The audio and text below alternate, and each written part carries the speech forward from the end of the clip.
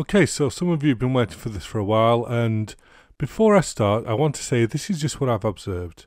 I'm not trying to do the definitive hubs video, the definitive DNA of a cassette video. I'm doing this because I found that, at least from the 90s onwards, that a lot of cassettes have been OEM'd, and most cassettes from the 90s onwards are very decent. I don't know of many 90s cassettes that are poor quality. Yes, there were still the Type Zeros there, but they were obvious. But ones that were rebranded by stores or other retailers usually came from an OEM source that was decent, because in the reality of it is there wasn't that many people making cassettes in the 90s. A lot of people selling them, but actually manufacturing them themselves, there wasn't that many.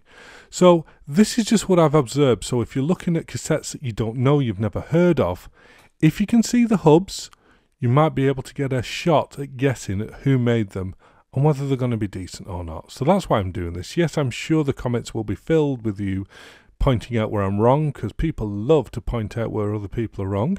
But I'm not giving this as any definitive fact. This is just what I've observed. If you agree, great. If you don't, don't.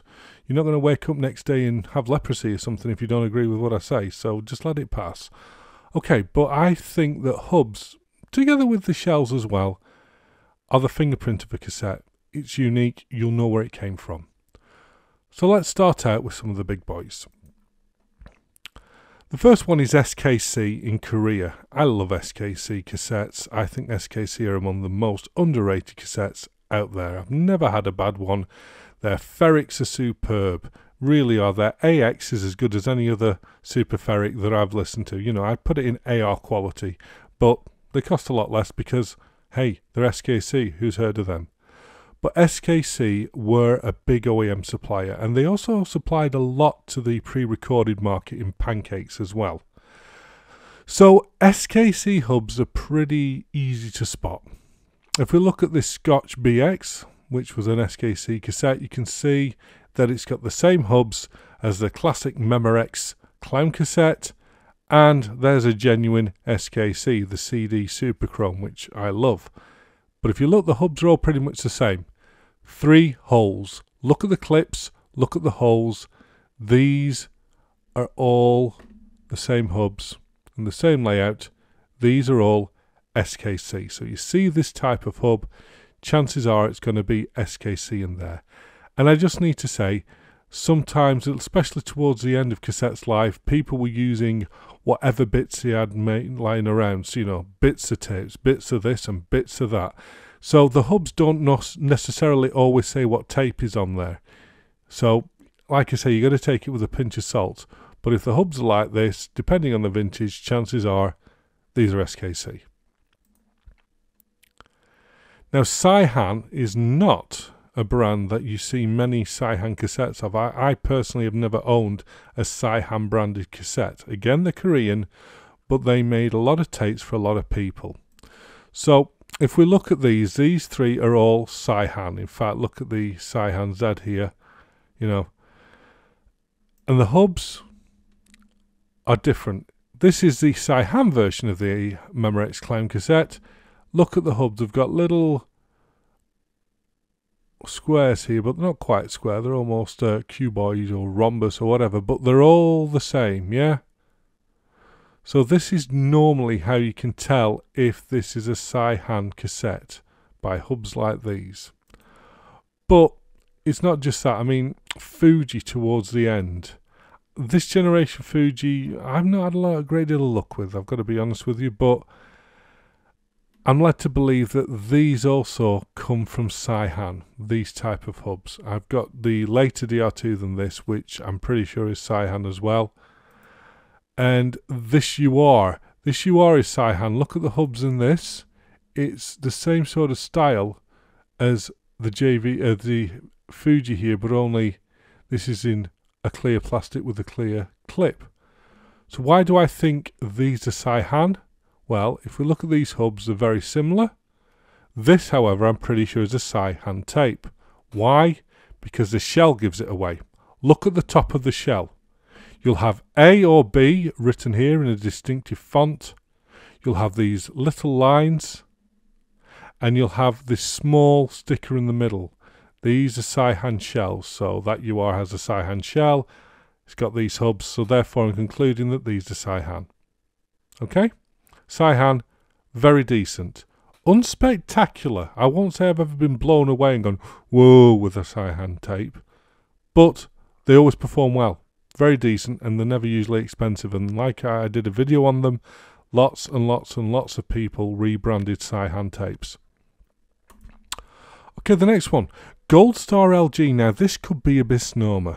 I'm very, very aware this could be wrong. Because if we look at these three tapes, yeah, 3 hole hubs, yeah,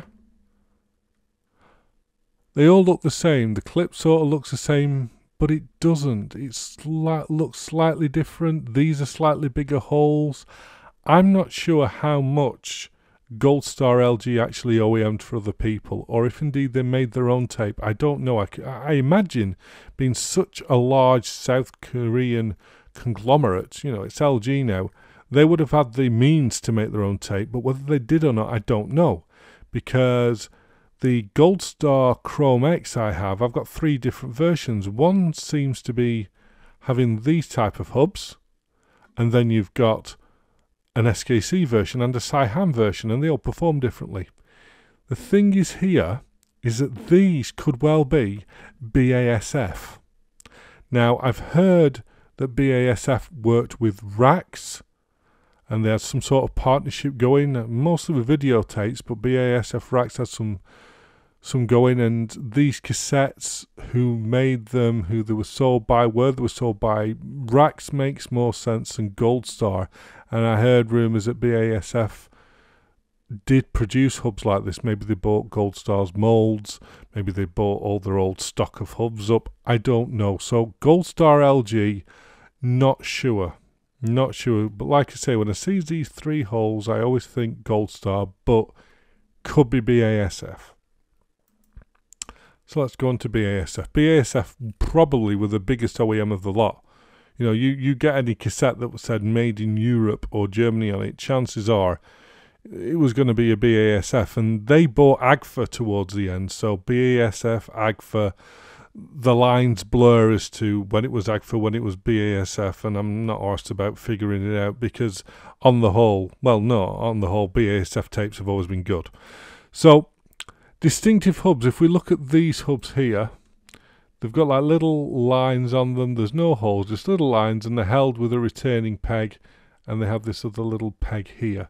That's a good sign that it's a BASF. And in fact, if we look at the Tudor here, this is why I came to this conclusion, they have the same sort of lines and the little rounded ends round here at the end and the peg. So that's why, yeah, these and the way the tape performs, BASF. But again, it could have been Agfa in the mix, but I've seen these type of hubs in BASF Chrome Extras from the mid-80s.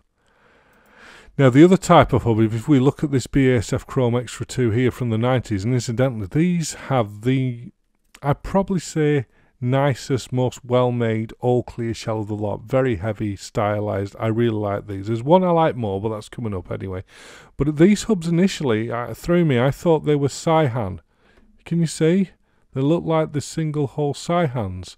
But if we compare them to an actual Saihan, we can see that the holes are actually larger in these than in the Saihan. So these type BASF. But towards the end, BASF tapes really were bitsers. From the 90s onwards, there was no consistency in the hubs, in the shell, in the tape. They were all, the only consistency was that they were all good. I never met a bad BASF tape. But guessing who made them, where they come from, forget it. BASF seemed to hoover up lots of companies that were going out of business and their moulds and OEM stuff. And yeah, BASF 90s on was all over the place, but the quality control was always there because they were always good. Now, this is an interesting brand, ICM of Switzerland. If we look here at this Hi-Fi Superchrom, yeah, very distinctive hubs. I call these sausage hubs because they look like sausages, these holes in these hubs. So you see sausage style hubs with a retaining pin. Chances are it's from ICM. In fact, if you see on the back of a cassette it says made in Switzerland, it's pretty much guaranteed it's going to be ICM. The tape in ICM, I don't believe they made it themselves. From what I heard, it's either a BASF or AGFA tape in there, which is good because ICM cassettes I found universally to be very, very good. So if you like look at these Seisho and Dixon's was the biggest hi-fi, well, the biggest electrical retailer in Britain from like the 70s till about the millennium. If you can look at the tapes there, you can see they have the distinctive ICM sausage hubs. So the other type of ICM is this, and I borrowed this from AGFA BASF because I don't have this tape. This is very rare and very, very good. I love this tape. Look at the holes. Yeah, circular all the way around, but look at the shell. This is a great shell. This is like doing an MAR shell under the cheap. It sort of mimics the MAR, but it's just with frosted plastic. And ICM did do quite a bit of OEM. I mean, like I say, anything says Switzerland, chances are it's ICM with these distinctive hubs, with the sausage-shaped hubs. These are ICM, and for example, I love this tape. This tape just packaged in there. It just screams late 80s. It couldn't scream anything else. But as you can see here where it says turbo on this shell, it says boots on this. But it is the same MAR done on the cheap copy shell. And I love this tape because it's so cheeky. This next one, if you've got one of these or a couple of these, let me know. I want to buy a couple because this is, as far as I'm concerned, I did the video on the Luxman saying, is this snake oil? This is snake oil. This, the TSA Turbo, look at that. Equipped with a unique turbo wheel which generates air cooling circulation. Try and make it look like there's turbines in there, you know. Absolute bollocks. But what a cheeky tape. That looks good. If you've got a couple of these that you want to sell, let me know. I'm up for buying a couple because I think this is a cheeky tape. But again, the combination of this ICM shell with these hubs, all the ones I've used, these Dixons, these Seychelles, these boots, all been universally very good. But that's how you can tell if it's an ICM OEM. Now Denon. A lot of people have said to me, or commented at least, Denon didn't make their own tapes.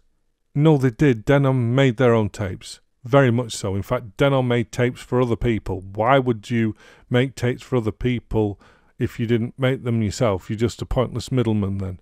So no, Denon did make their own tape, and I love Denon tapes. Denon were not tapes I ever found when I was young. Never saw them because they were, at least in the UK, they were never sold in chain stores. You had to go to hi-fi shops. And I was young, I didn't have hi-fi shop money or the wherewithal, so I just went and bought another 10-pack of Max LUR.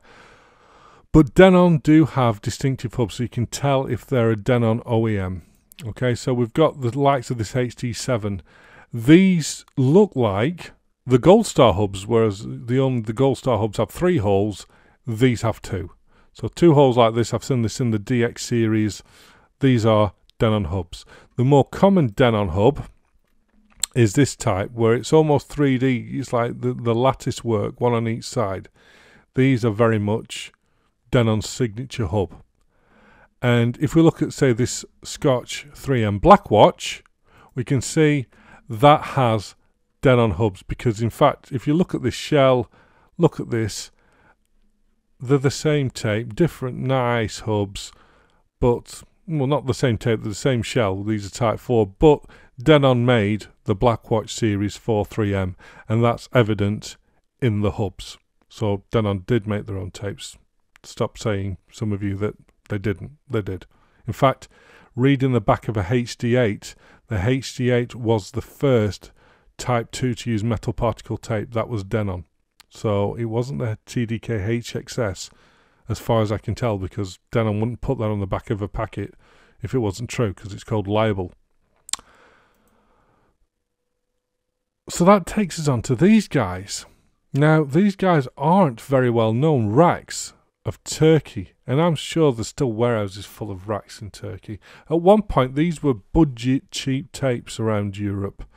You know, Turkish tapes. You look at it, Turkish tapes. Who wants that? Because other than kebabs, you know what I mean, Turkey isn't really known for making high quality stuff. which is a misnomer because they actually make a lot of good stuff. I had a Turkish boiler for my house, and it went on for years just with an annual maintenance, no problem.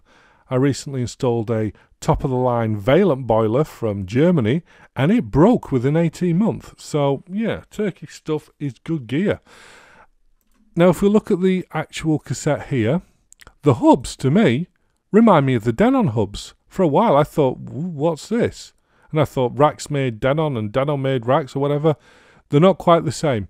They don't have the big clip. They've just got a little retaining peg.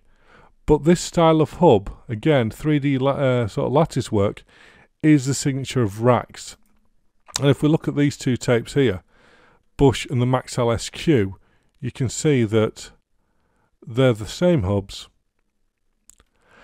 Now, again, Rax had a tie-in with BASF. How much of Rax DNA is BASF? How much of it is BASF tape? As far as I can tell, Rax didn't make a pure chrome. Rax Type 2s are ferrocobalt, so I don't know. I know BASF made some ferrocobalt Type 2, which they put in the reference to Maximas, but I don't know whether they'd bother taking reference to Maximas and loading it into clear shell Rax and selling them cheap, whether they'd do that with that tape, or Rax just made their own, because they made a lot of videotape. So, yeah. All I'll say is, I've never met a bad Rax tape. Rax tape's really good. And these two, even though the Bush brand in the UK you see now as low rent, and the modern Bush tapes you can get in Argos right now are terrible, these are Rax, these are good, these earn a super ferric. These perform like an AD to me. The SQ, not so much. Maybe it's a lower grade tape, because I believe probably these Bush have this EDSX tape in, which is a really good Type 1. But again, Maxell, SQ, these are Rax hubs. So that's what to look for. Now these guys didn't really OEM, but I've got to mention them just because they're there. I mean, TDK did OEM. They did early on. You know, your Kenwood tapes, your Nakamichi tapes, they're TDK, but those are in shells that you can't tell what the hubs are anyway. So of the shells that you can tell the hubs of, these are the most common ones for TDK. These ones are from about 1990 onwards. You'll see them in the D, you'll see them in the SF, and you'll see them in the SA. So that's TDK sort of 90s hubs. This is a bit earlier. This is from like 88ish, where it's just got the nice big holes in it. And this is from the D in 86, because again, very few TDK tapes, apart from the D, actually had clear shells that you could see the hubs going round properly. You could see bits of it in the SA and stuff, but earlier than say 86, which was the first all clear D, TDK tapes were all pretty much opaque shells, so you couldn't see the actual hubs. But these are the three main ones to look at. If you see ones that look like this, let me know, because I don't know of many TDK OEMs, to be fair. Towards the end, even TDK outsourced, but yeah, those are the main TDK ones. Sony, again, wasn't someone that did a lot of OEM from what I can see. But the three main Sony hubs are these. These are the most common ones, probably. Just all the holes all the way around. Don't confuse them with the ICM. They look quite different. The ICM are flatter and they have bigger holes. These ones, I think, are some of the great hubs. I love seeing these ones go around. They look like almost little mini reel-to-reels, mostly from the UX series from the late 80s, from about 88, 90. And then we've just got this sort of generic three parts, so the three cuts, and you'll find these from around about 86 and a bit before in different colours. But again, before 85, it was hard to see any Sonys in clear shell, so you didn't always see the hubs. But these are the main three types of hub for Sony. And we can't forget Maxell. Maxell basically don't have a massive variety of hubs, and certainly if we look towards the end, after the oval window period, which lasted till about 91-ish, the XL2s, the XL2Ss normally weren't clear shelled. Well, they weren't clear shelled, and you could very rarely see the hubs in any of the high-end Maxell tapes. And the low-end ones, the main ones to look for are these, which have these little oval cutouts. Now earlier on, this is from an 86 tape, it was cut out all the way through. This is from a later UR which was made by Pangung, but it was still using Maxell hubs. You can see the very distinctive hubs. They almost remind me of car sort of alloy wheel sort of hubs. The other main ones is ones like this, which you could get in the oval shell XL series from the late 80s. But other than that, Maxell hubs don't vary a heck of a lot. So that's it. This was never supposed to be the definitive guide to telling the DNA of a tape, but like I say, look at the hubs. You're going to get a good guess at what it is that these hubs are pertaining to, and therefore what tape is in there. So if you're unsure, try and have a look at the hubs, and I hope this has been useful for you. Thanks a lot. Take care. Happy recording. Bye.